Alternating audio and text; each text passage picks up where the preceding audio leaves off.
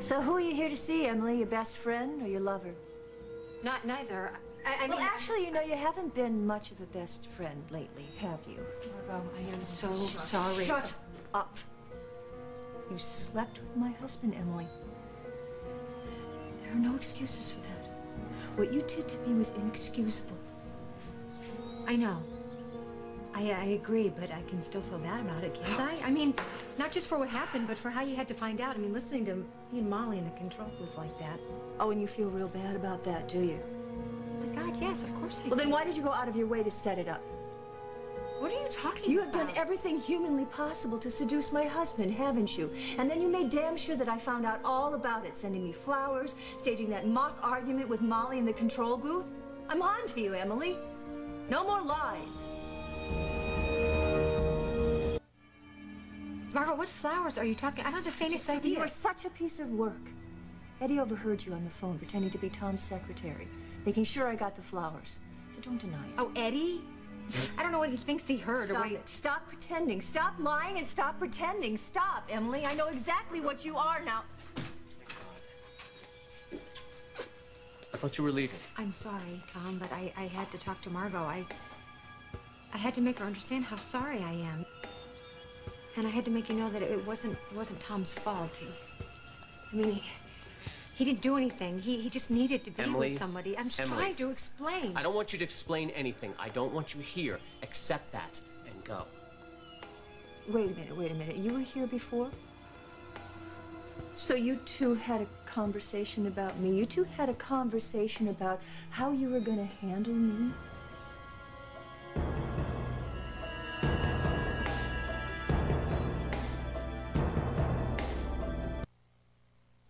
No, it wasn't like that. We weren't... Emily stopped by earlier and said that she wanted to talk to you, and I told her that I didn't want her to do that this was between us now. Just us. He's telling the truth, Margot. Oh. You can't believe what a comfort it is to hear you say that, Emily. Okay, I deserve that. Emily, I accept that. I'm just... My kids are asleep upstairs, and I don't want them hearing this drama played out in their backyard. All right. I'm so sorry. No. I am.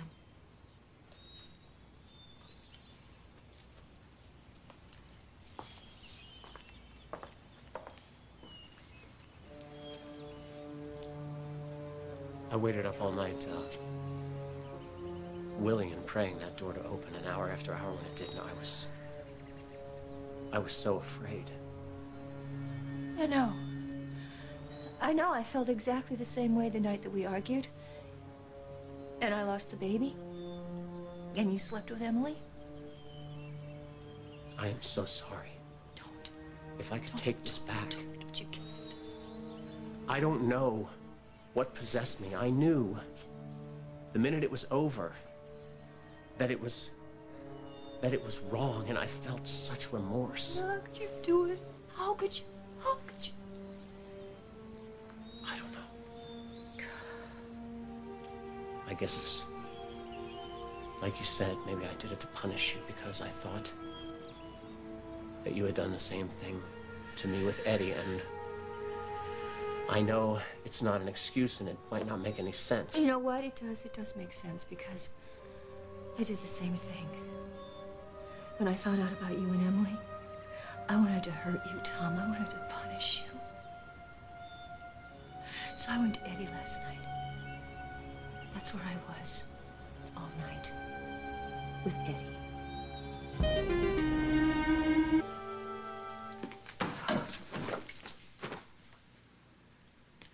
Don't you even want to know what happened between me and Eddie last night? I have no right to ask you that. Nothing. Absolutely nothing.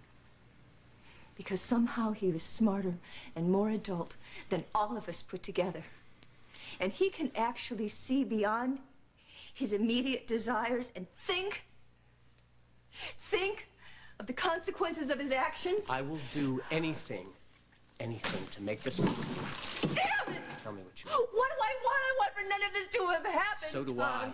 I want me. everything to go back the way it was for us because you were my rock. I trusted you with everything, with my deepest heart and my deepest soul. And don't you dare say that the same thing happened between me and Eddie, because it never did. I never crossed that line, but you did. Please forgive me, please.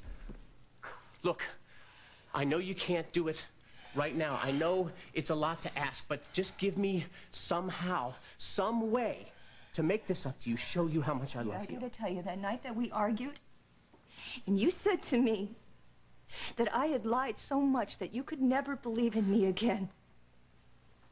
And then you go off and you go straight into the arms of Emily Stewart. So how am I supposed to trust you now, Tom? How am I supposed to do that? You won't be able to do it right now. It will take time, but I will work on this, and I will not stop working on it until I earn your trust back.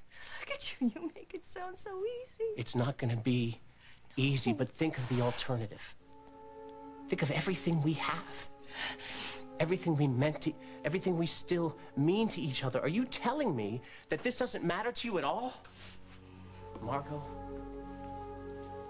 I love you. You are the only woman that I have ever loved, and the only woman that I want to spend the rest of my life with. We have been through tough times before. We will get through this, but please tell me.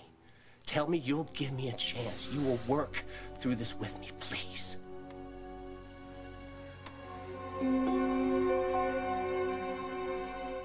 I know how hurt you are. Do you? Don't do it for me, but for us. Think about the boys. Think about what would happen to them if we couldn't make it through this, so don't do it for me. Do it for them. You ready, please? Oh, Mom! hey! You're just getting home? Where were you? Oh, Casey, Daddy already explained that. I had a bad dream and you weren't here. Oh, baby, I'm so sorry. Did you? Was it the same one? Was it the monsters? No, what was it? Do you remember? You were gone. I kept calling for you and calling for you, but you wouldn't come back. So, did you spend the night at Grandpa John's? Yeah, I mentioned to them that you weren't feeling very good on our dates, so you went over to John's and have him check you out. Feeling any better? Yeah. Yeah, I'm just a little low, so I'm gonna be back to my old self in a couple of days. Great. So then you guys can redo that rooftop dating, huh? But you better not forget my photo album. I bet looking at some of these old memories will be just what the doctor ordered. All right, let's go, Casey. Oh, Mom. Oh. See what I tell you? You're feeling better already, aren't you? Let's go. Thank you for the way you handled that. Well, they've been through enough already. Yes, they have. And they deserve better from both of us. Does that mean that you will consider giving us another chance? I don't know. Maybe. Just say maybe. Maybe. Thank you. Don't!